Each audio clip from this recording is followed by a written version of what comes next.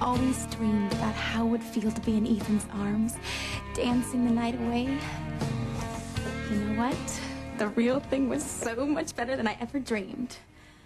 Teresa, snap out of it.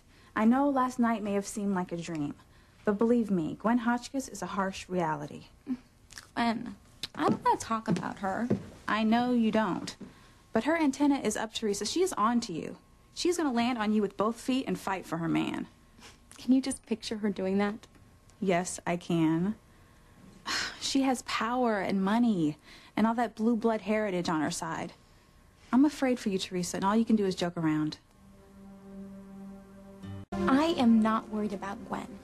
She may have all the money and power on her side, but I have something better on mine, and that's fate. Fate? Yeah. I mean, do you think it was an accident that Mama came home and told us that Ethan and Gwen would be at the dance and what costumes they'd be wearing? It was no accident, Whitney. It was destiny.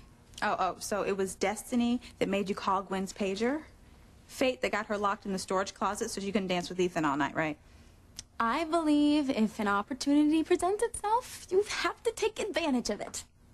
You're justifying dirty tricks, Teresa. No. I'm in love.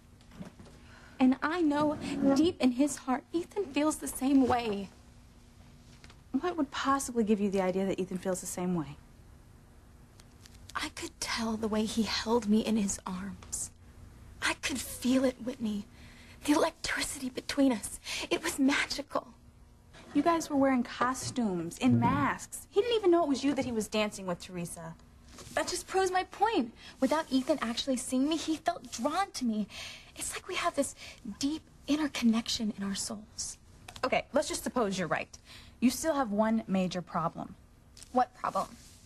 Gwen, the girl that he's in love with, the girl that is going to scratch your eyes out if you keep this up. I am telling you, she is not going to stand in our way. Ethan loves Gwen. She is the girl that he's going to marry. You are so wrong, Whitney. The only girl he's going to marry is me. Over Ivy Crane's dead body.